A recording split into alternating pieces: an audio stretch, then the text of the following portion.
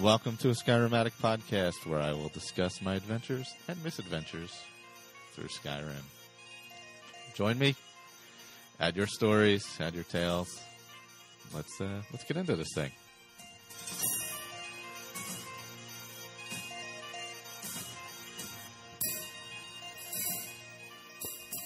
Hey, what's up, everyone? Skyrim Addict podcast at gmail.com. Anyway. Yeah, that's where the feedback goes. So anyway, I finished up some stuff from last week. I finished up that Zinchalift stuff and got the Grimseaver. So that area is, you start out with all the bandits, and as you get deeper into it, it's the Falmer. You go into that big kind of open area where part of that city, that like Dumner City or Dwemer City, is underwater. Except for the higher parts. And just a lot of Falmer. And then at the end, you get the Centurion and the Sphere. So I like battling that little, especially when you're lower level, battling the Centurions is pretty fun. You can kind of sneak around, and because they're pretty clumsy. I mean, if they get you, they'll get you.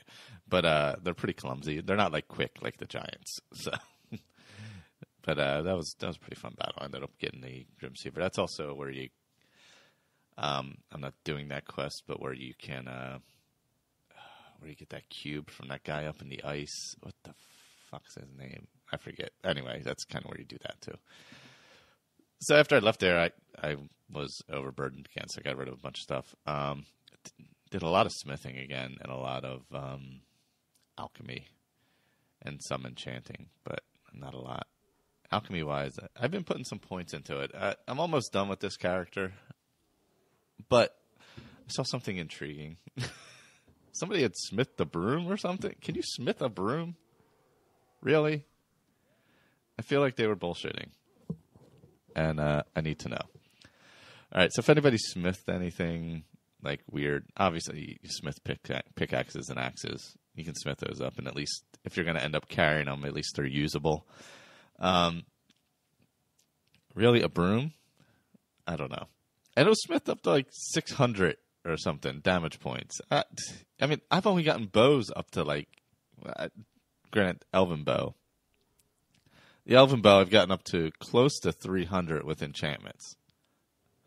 So, with, enchanted whatever I may have on gauntlets and, necklace ring, whatever.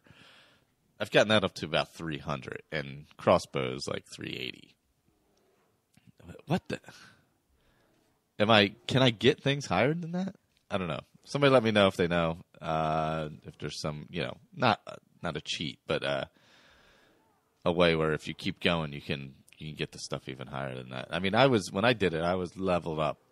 I was like a level 81 character, so I was maxed out on everything. And I think I was able to make dragon scale stuff and dragon bone stuff. So, yeah. I mean, I was pretty high up there. So maybe I'm doing something wrong.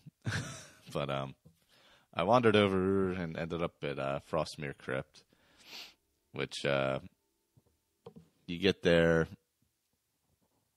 and you got to follow these couple bandits into the crypt, Kier and Raji.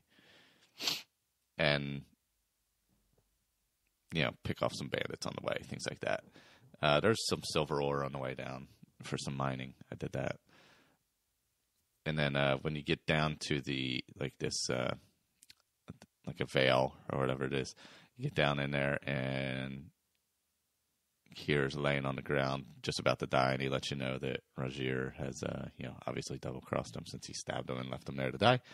And the pale lady pops up, which is basically a wisp mother. So that was I was all the way back at the entrance where the dude's laying on the ground dead, and she popped up, and I wasn't even thinking, and I just shot her, and she was dead. So that kind of, yeah, I wanted to battle a little differently, but I had the bow on, and it just was a reaction. I didn't even think of it. I was like, oh, damn, this would have been a lot more fun if I went in there two-handed or went in there with shield and sword, which I kind of switched over to later. When I left there, I was just like walking, and then all of a sudden there was, the random fights on the side of the road. There was a conjurer and two guys, and I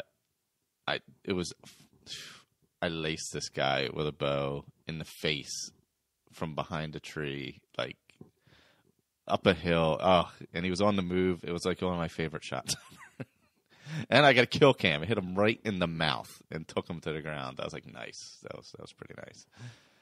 And then I found stone hills that I don't think I've ever been to before, but not a lot goes on there apparently, because I had to look it up after I found it. I'm like, I don't think I've ever been to stone hills.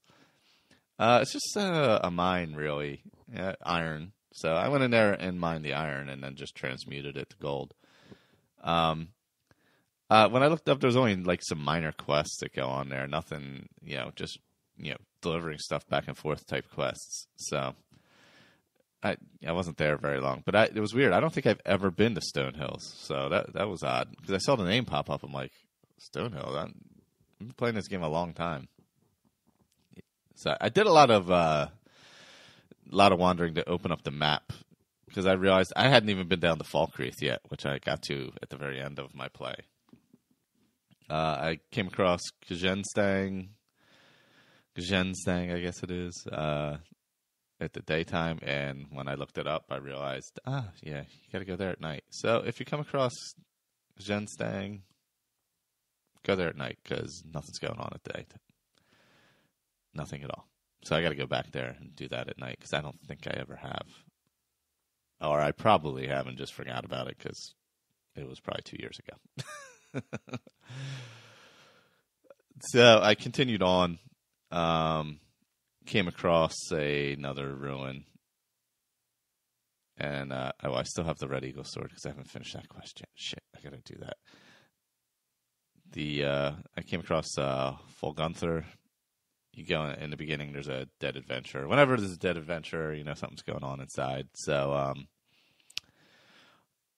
you head in, and as you get further down, you battle a few Draugr here and there. But there's a bunch of dead Draugr around, and you find this guy, Diana's Valens, and he's dead, but he's got an ivory dragon claw and a journal. So you kind of follow that through. And did a battle with, was he a Death Lord? Yeah, I think he was a Death Lord at the end. Mikril. And I used double swords and some sneaking with him. Actually, I used a dagger and the Red Eagle sword is what I ended up using because I still have the Red Eagle blade. And that doesn't, I only think burns like 5. So it's not like high powered or anything. But because I snuck up behind him, I got 15 times and I used that and a dagger. The dagger had a soul enchant on it.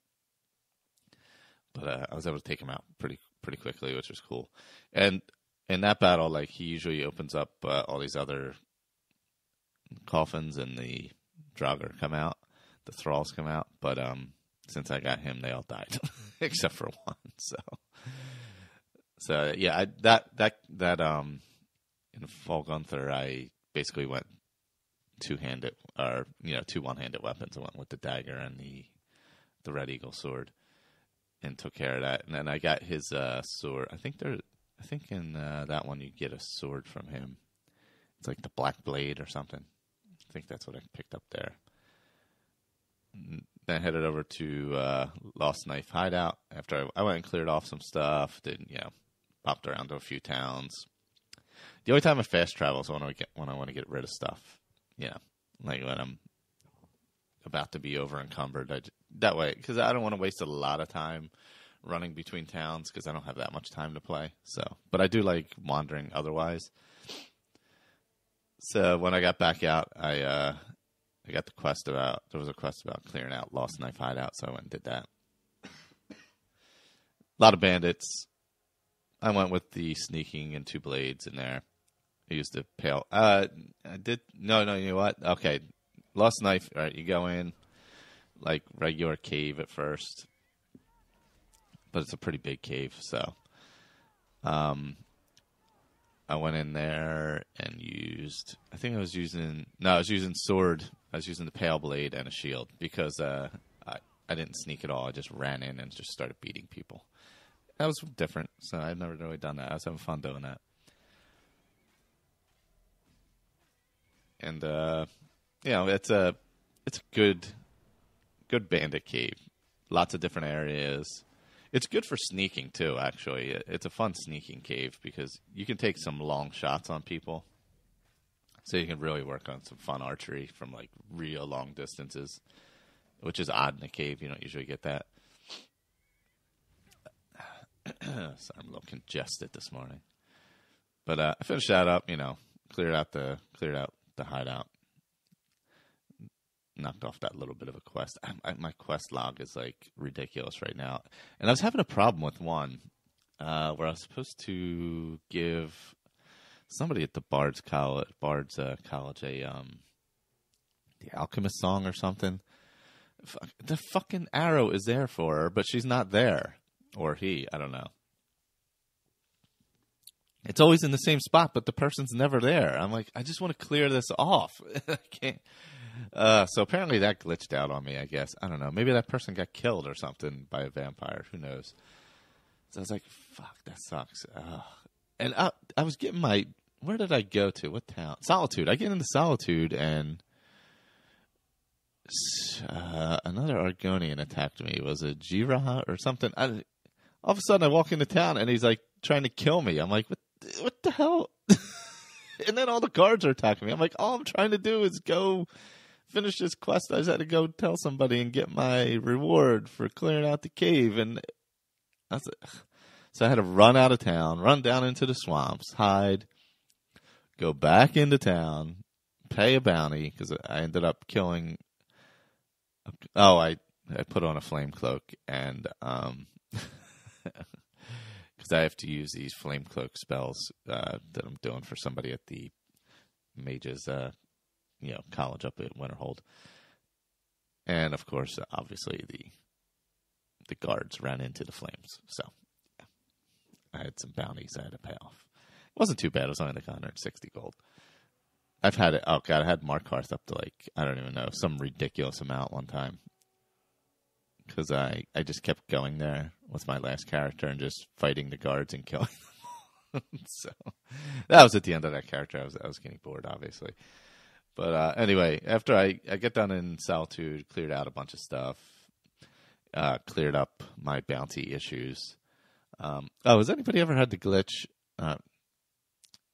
If you do, there's a quest in the Dark Brotherhood. You do something in Solitude, and then people are looking for you, obviously.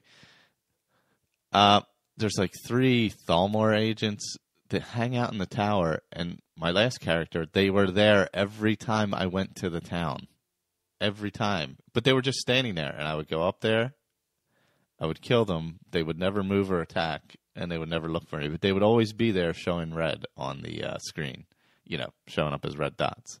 Like, that's so weird. It must have been. I don't know if that'll happen this time or not. I'll have to see, because I did go around a room and go to sleep and woke up in the abandoned shack and started the Dark Brotherhood. So that's where I'm going to be going on my next. That's where I'll be heading next. Probably next time I play, starting that. But I didn't this time, because then I got distracted after I left the abandoned shack. Ended up at Hilgrun's tomb. You get there, and there's a guy named Galdir so you go into the first room, and he's standing there with his back to the door. And I'm like, oh, I'm gonna kill this guy. And I was like, maybe he's good. Let me go check. So thankfully I didn't attack him, and yes, he was good.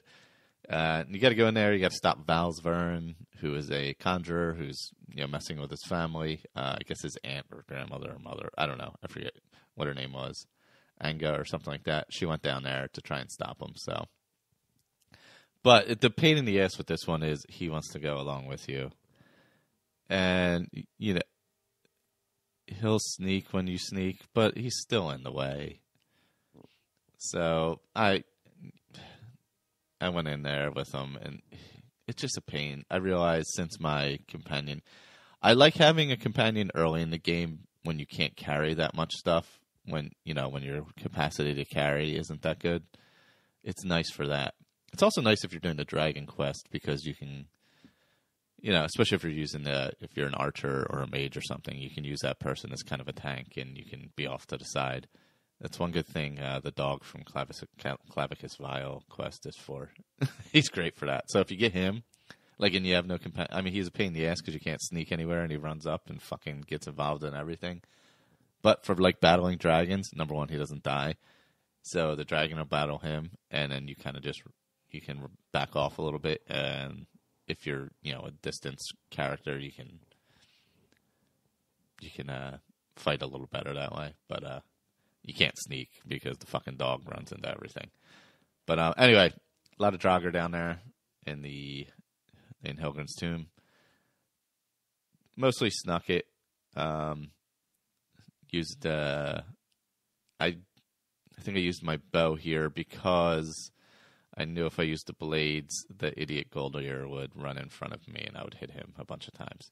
So I went with I tried sneaking. He snuck most of the time until something woke up and then he ran ahead, which is a pain in the ass. But I was able to. It was fun because I was able to shoot around him and stuff like that. At least there was a little bit of a challenge like that, shooting around him. And there was I'm getting to the level now where there's a lot more Draugr Death Lords. So, and there was hulked Draugr in this one, which must be specific to this tomb. And then at the end, there's this massive Draugr battle, which is pretty cool. The guy, the conjurer, he was done quick, but the Draugr just keep coming there. It's probably 15 of them or something like that. 2 or 3 coffins open, 2 or 3 coffins open. You kill them off, 2 or 3 more open, blah, blah, blah. So it's pretty fun. Different sides of the room. You're going back and forth. I like a nice battle like that. And it would have been more fun if Goldier wasn't there, because then I would have had to sneak around a little more, been a little more cautious. But he would generally take on one, and as he was taking it on, I would kind of shoot around him and pop it. But yeah, I ended up finishing that up. That was a fun little cave. I don't think I picked up any shouts this time. Not that I'm using them, but yeah. And at the end of this I ended up wandering to Falkreath finally. On the way, I think I battled there's a lot of Spriggans down that way. So I ended up battling a lot of Spriggans. And I came across a guy, where was I? I was just outside of Falkreath, I think. Or it may have been in Falkreath. And there was a guy talking about, maybe it was at a mill? I don't know. But I think I may have done this quest. This may be the quest with the little girl. I don't know. Is there a vampire in Falkreath? Yeah, I think there is. Yeah. Okay. Anyway. Yeah, because I went down there, and I'm going to head over to the Dark Brotherhood Sanctuary and go through that quest line. I've done that both ways. I've eliminated them and been a part of them. I like doing it as a part of them because some of their quests are fun. Eliminating them isn't really super fun. It's just a single, kind of a battle. So I think I'd rather be a part of it. And I almost turned into a vampire. I didn't realize. I got bit, and all of a sudden I'm going through a cave, and the red flashes on the screen. Oh, you're feeling hungry. I'm like, oh shit. Let me take a cure disease potion here. But yeah, so next time I'll probably, because right now I'm at the footstep of Falkreath, so next time I'll probably be heading through and down to the Dark Brotherhood. Although I'm sure I could be distracted before then. Yeah, I don't know. I think it's time. I'm really thinking it's time to change characters, but I gotta know people who've played a long time, smithing wise. What's the highest you've gotten things up to as far, even with with enchantments and stuff? Obviously, it's much lower without. I mean, I didn't realize you could get it. I know you can get potions. The best potion I ever made was 128% smithing or something like that. I think it was. I thought that was where and the enchantments, I think you can only max them out at what, like 38%? So you can have, I think, 3 things plus 38, enhanced smithing 38% on 3 items. Probably, I think it's ring, necklace, and armor. Or maybe it's 4 things. I'm not sure. But, yeah, I don't know how people are smithing things up ridiculously. Maybe I'll have to look that up on YouTube. But if anybody knows how to do that or has done some crazy smithing, I mean, because I do it, but at some point the weapons become so powerful that really it doesn't matter.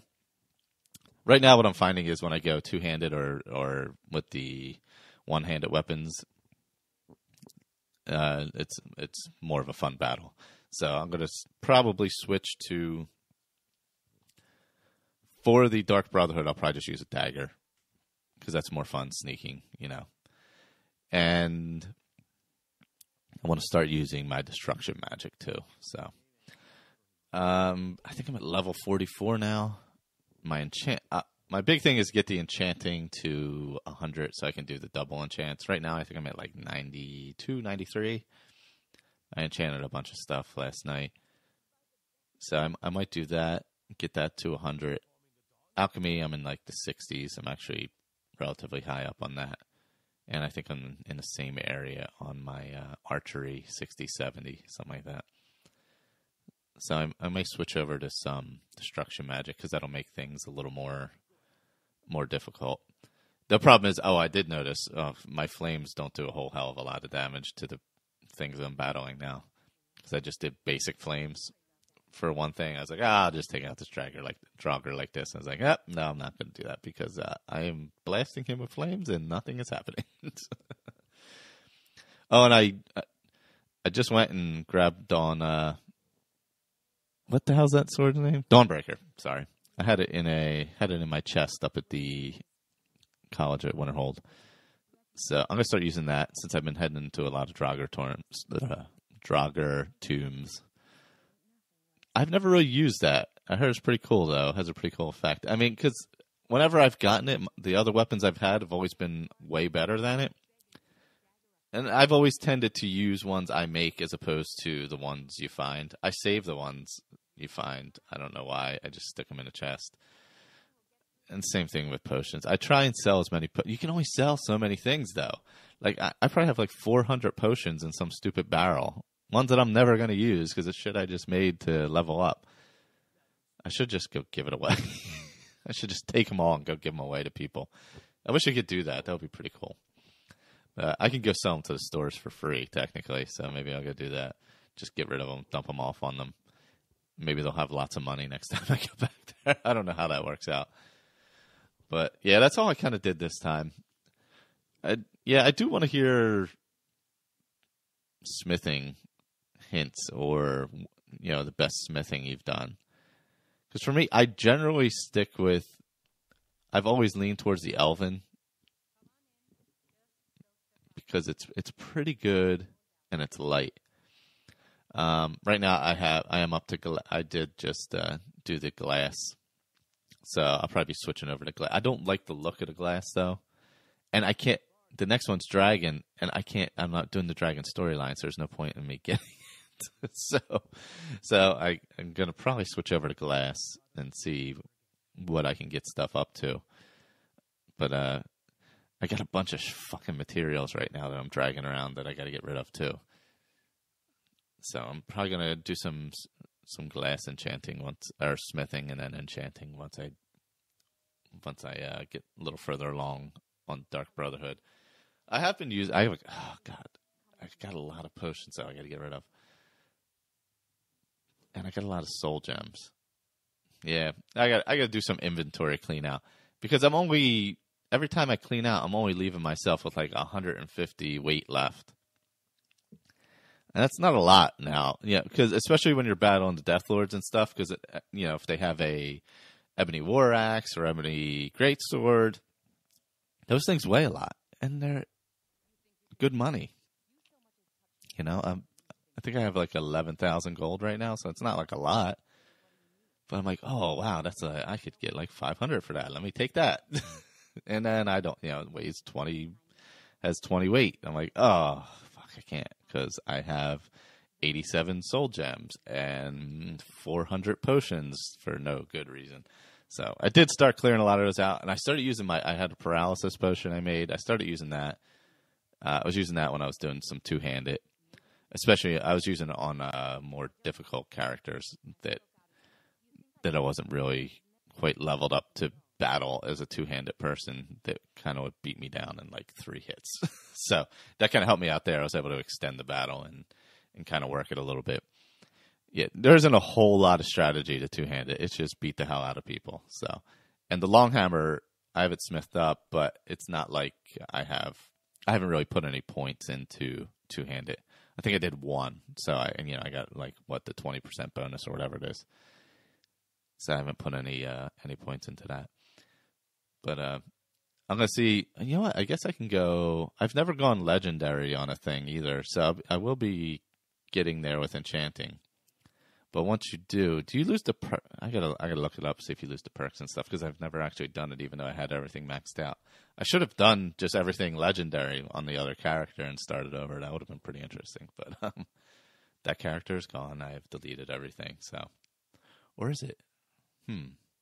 Yeah, I think it's gone. Plus, I don't know if I could go back. I don't know. I'll have to look and see. Maybe I'll go back and see if that character's there and go legendary on it if I have any time. All right. That's all I got. Skyrim Addict podcast at gmail.com for whatever you have. Audio, text, whatever. Not video. I'm not going to play video. Sorry. I can play the audio from the video. Whatever. Alrighty. I'm out.